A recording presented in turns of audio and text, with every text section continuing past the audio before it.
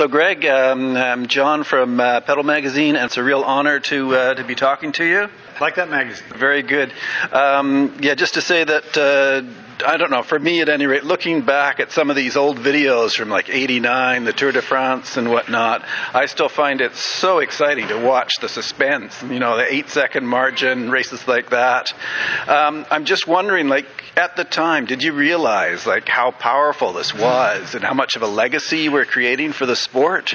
No. No, but I don't know if I did. I think sport was in a growth phase. But no, it was, for me, it was just, a dream to go over there and race in the Tour de France. And by '89, I'd been there, but that victory just personally was for me. It was 2 years before I almost died. Yeah, 6 weeks before I almost quit the sport, and then I won it. It's sad part. That's you want that all the time then.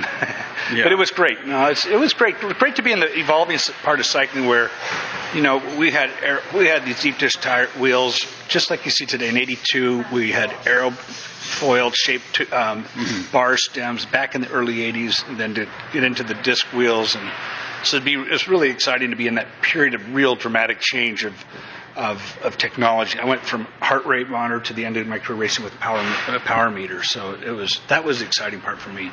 Okay. I'm just wondering, what do you consider to be your greatest moment in the sport? Well, defining moment, it's like every year for me was a goal.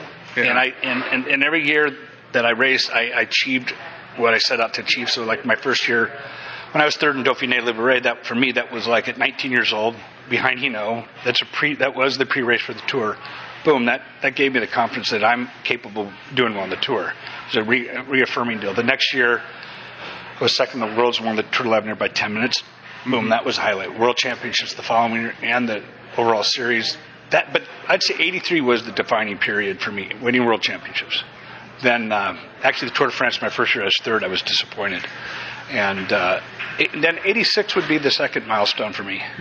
'86, yeah. Okay.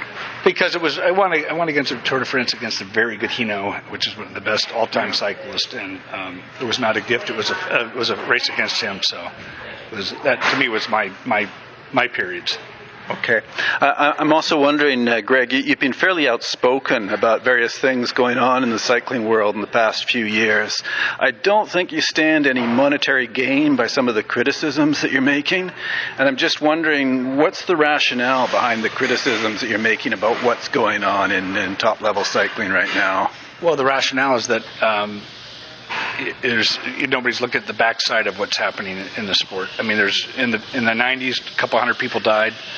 I knew two bench that died, and it's people who cheat are cheating others who aren't willing to cheat. That's point blank. It's cheating, but there was an amount of corruption. I think it's cleaning up a lot. I look at power output watts come down a lot, which means to me that's the best indicator of ongoing team doping. I think the sport is really, like this weekend's really about this type of event to me. Even the Tour, where they have l'étape du Tour, that's cycling too. It's a combination. Sports, people are competitive. There's always going to be people taking shortcuts, but the biggest deal for me was it was organized by teams. It was not giving riders a chance they gave them no chance, no option to not do it. If you're at one point in the pro peloton, if you weren't doing it, you didn't have a job. So I just envisioned myself or my son getting into the pro sport. I would have hated to be put in that situation. Okay, I'm just wondering, one of your former cycling friends, Steve Bauer, he's getting a lot of news these days in Canada with his SpiderTech team. Knowing a little bit about Steve's determination, where do you think he's going to end up going with that team? Steve? We'll probably go to the Tour. Why not? Oh, yeah? Yeah, Steve. Why wouldn't he? Because he went to the Tour. He was in '85. He came with me and Lobby Clear, and he got 10th. Now, Steve's a good, very clear thinking, and he's determined. If he's decided to get into it, he'd be a great coach. He'd be a great manager, too, of the team. No, I hope he gets to the Tour. Okay, very good. All right. Sorry.